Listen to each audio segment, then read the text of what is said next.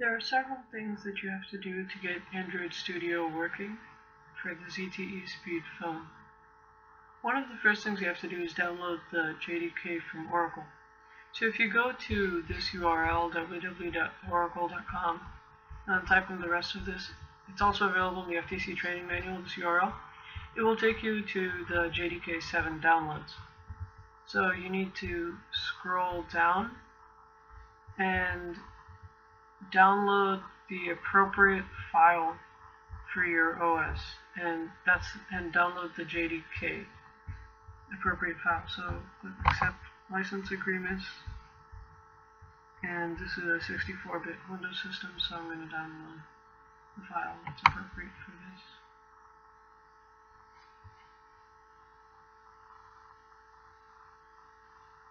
So now the installer wizard will open after the file finishes downloading.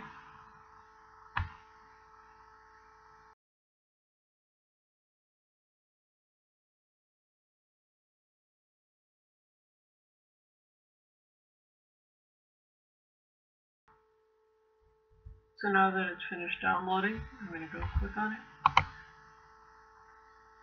It's opening the installer.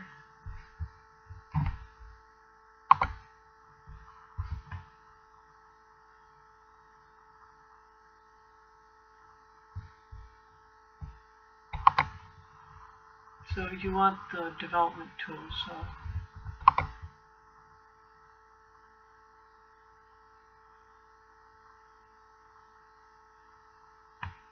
now it's going to download and install it as well.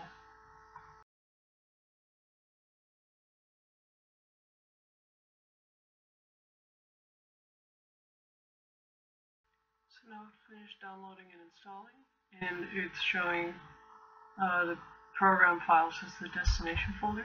I'm going to go ahead with that.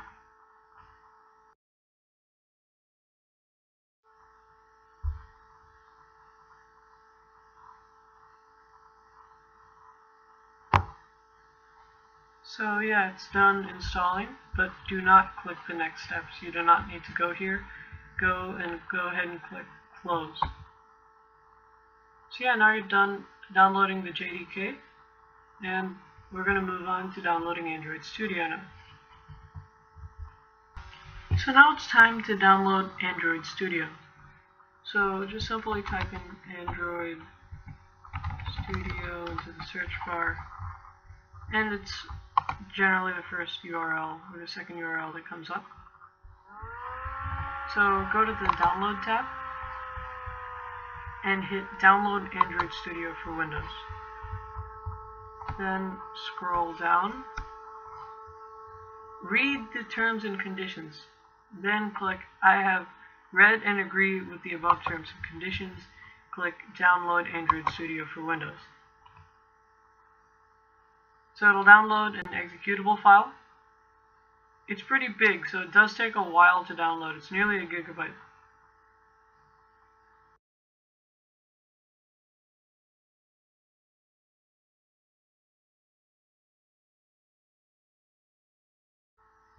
Yep, okay, its file is downloaded. You can open the executable.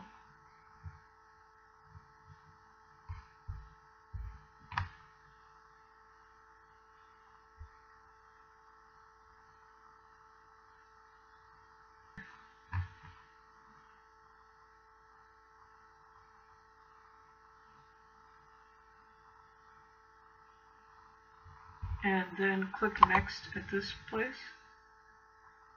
And select all of the checkboxes here and click Next.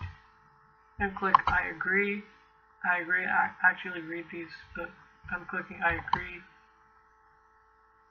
And if you want to change the installation locations, go ahead, but I'm going to go for the default. And there is an option to run an Android emulator, and it requires a certain RAM quota.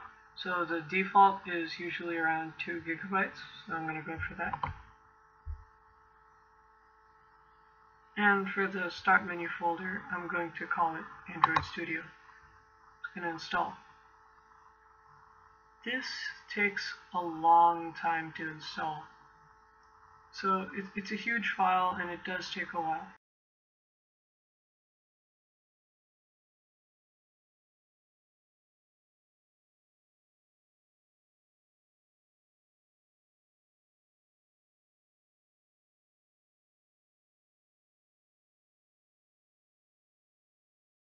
So Android Studio just completed installation.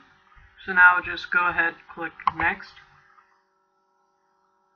and then hit Finish and select the Start Android Studio button. Now Android Studio will open.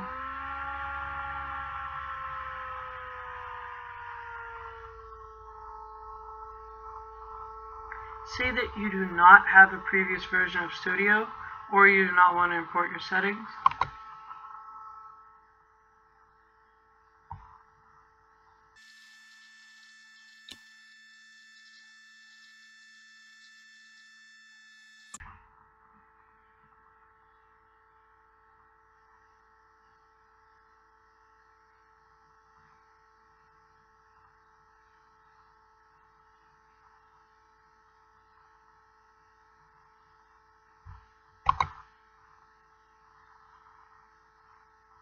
Yeah, so just hit Next, and it'll download the Android SDK tools.